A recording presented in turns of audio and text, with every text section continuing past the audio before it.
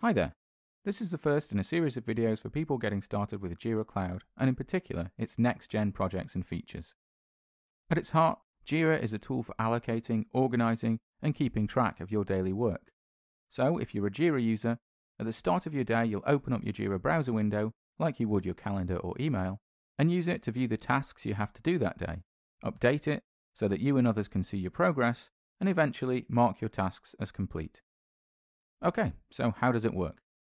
Let's start with one of the most important principles of Jira.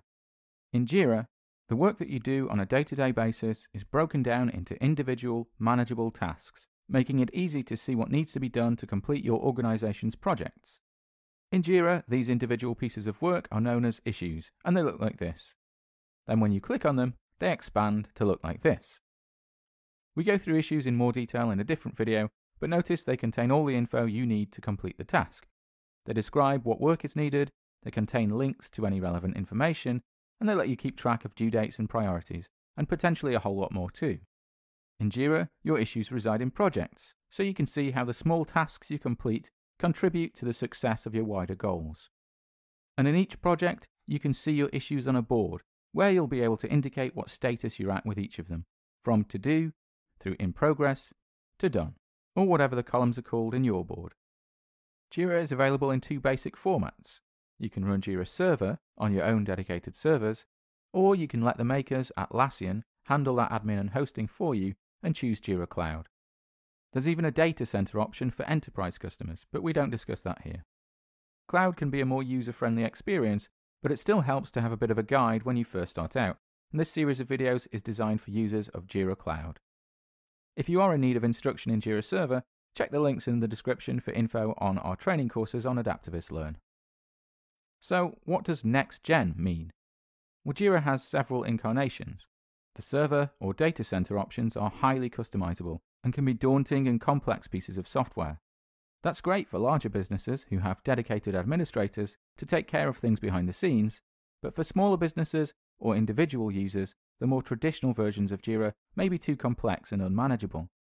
Jira Cloud, and specifically the Next Gen projects, are the Atlassian option for small businesses or larger businesses who want to give their teams more autonomy. Jira Next Gen packages up a whole lot of administrative power into a simple user interface that non-expert users can handle straight out of the box.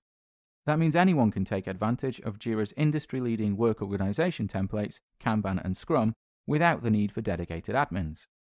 You won't find Jira Cloud Next Gen advertised as an individual product though. Next Gen functionality is simply packaged with Jira Cloud, and you might not even recognize that you're using it.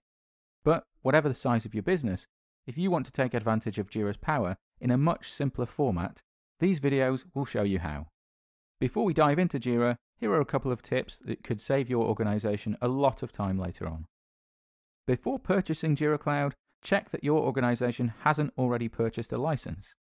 Jira works best when everyone in a business has access to the same instance, so that you can coordinate projects, add links to issues, and easily communicate between departments about your work. Using permissions, you can give access to the right people in the right projects in one company-wide instance. And speaking of permissions, Jira Cloud includes project templates that allow you to set a simple restriction level for project access. This restriction level allows you to choose which users and groups have access at any time. Those with Jira Administrator access can also set some global permissions.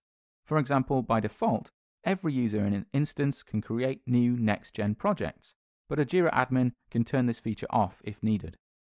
And that leads us to our final tip, a word of warning. With great power comes great responsibility. Projects can get out of hand quickly and build up in your instance, so make sure you coordinate with your team or other users before creating one. Jira works best when every user knows what kind of issues belong to which projects and where they should create new issues. Talk to your team or the other teams on your Jira instance and take some time to think about how you divide your work. Your goal is that everyone knows where to find issues and the number of projects in your instance is kept to a manageable level.